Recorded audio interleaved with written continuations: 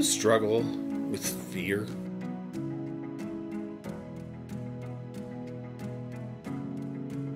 Bible Sleuth coming at you with what I hope is a bit of encouragement concerning fear. As a young person growing up in the 60s, 70s, and early 80s, I remember being fearful of being persecuted for being a Christian. I understood that persecution would probably happen, and that is scary, and especially for a kid.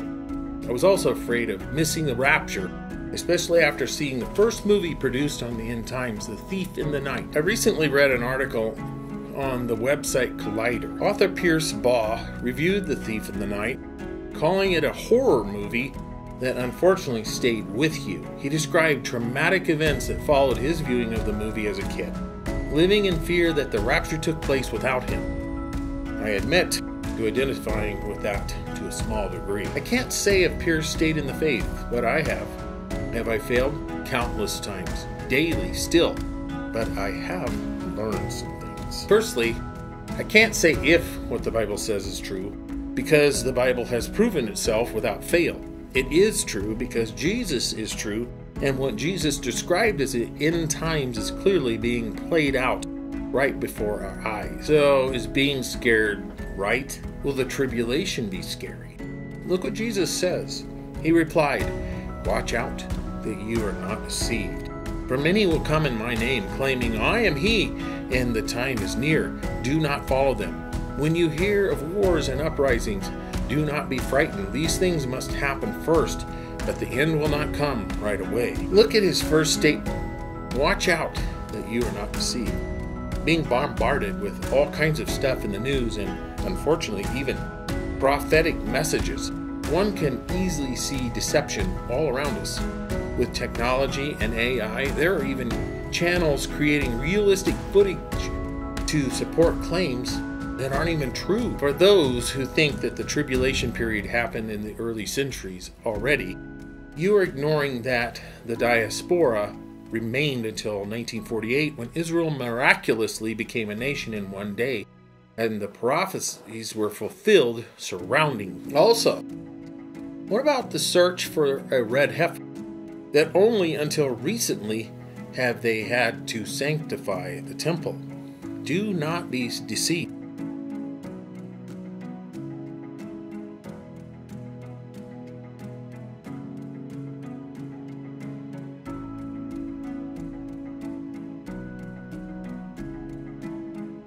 Even well-meaning Christians broadcasting things to come, while others pointing out the multitude of false teachings with a vicious fervor, can seem to add to that deception. An upcoming event, though, which has a growing amount of hype, is the April 8th eclipse. I will say there are some strange things that can be tied to it, as well as other eclipses that have taken place. For instance, a significant eclipse took place in November of 1776, just 4 months after the Declaration of Independence. A few weeks prior to the eclipse was a major loss, the Battle of Fort Washington. However, a few weeks after the eclipse, the defeated Union Army would navigate the icy waters of the Delaware in a famous crossing to win the Battle of Trenton. That would serve also as a turning point for the Union Army. Was it God's hand? Was the eclipse signaling God's blessing upon a newly forming nation? Maybe, and I kind of think so. There were others, but maybe none quite as significant as the August eclipse of 2017. It was President Trump's first year of office. Under the previous administration's 8 years, some of the most anti-Christian, anti-Israel, anti-American, and anti-family policies were enacted in the history of our country. May 22nd, 2017, the newly elected president visited Israel and was the first sitting president to visit the Western Wall to pray and place a prayer in the wall. He then forged a new relationship with our ally that had been breaking down. In December, he actually officially recognized or acknowledged Jerusalem as the capital of Israel. He was the only president to actually say it would be done and committed to it. He moved the embassy there. A few years later, the Abraham Accords would be signed, uniting former enemies into trade partners. The pathway that the 2017 eclipse followed passed over at least 5 cities, called Salem. Interestingly, Salem in the Hebrew means peace, something that we're supposed to pray for Jerusalem. Now, the number 5 in the Bible symbolizes grace. Was this eclipse a warning to the United States that grace from judgment was being extended for a time? Possibly. It is interesting that the upcoming eclipse will also pass through communities or villages with the same name. About 7 cities or villages named Nineveh that will fall in the penumbral shadow. The name Nineveh, from a biblical perspective, is unclear.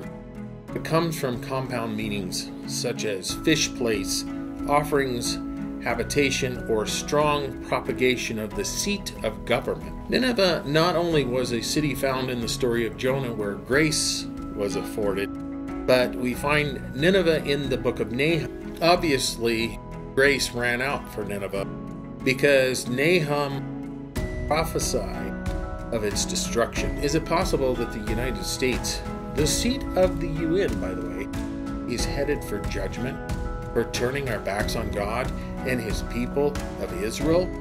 Absolutely. Is April 8 signaling that?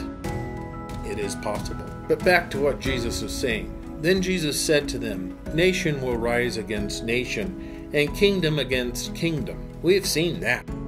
But the extent of ethnic hatred seems to have exploded, and not only in America, but globally. Jesus goes on to say there will be great earthquakes, famines, and pestilences in various places, and fearful events, and great signs from heaven. Maybe this is evidence that the eclipse is a sign. And are we destined for a great earthquake on the New Madrid Fault, as some are predicting? Well, it's possible. Am I saying that it is? No. I will say that area of the country sees a large earthquake every 200 to 300 years. The last quake happened in 1811, which was estimated would have registered above 7 on the Richter scale, with thousands of aftershocks, some being of equal strength. Supposedly, it ran the Mississippi backwards for an hour and even shook windows in the White House. A quake that size, again, would be catastrophic considering population. And am I saying that this is going to happen? No. Should we be scared? Jesus goes on. But before all this, they will seize you and persecute you. They will hand you over to synagogues and put you in prison, and you will be brought before kings and governors, and all on account of my name. And so you will bear testimony to me. Are we seeing this beginning? Well, no, it happened. It is ongoing since he said it.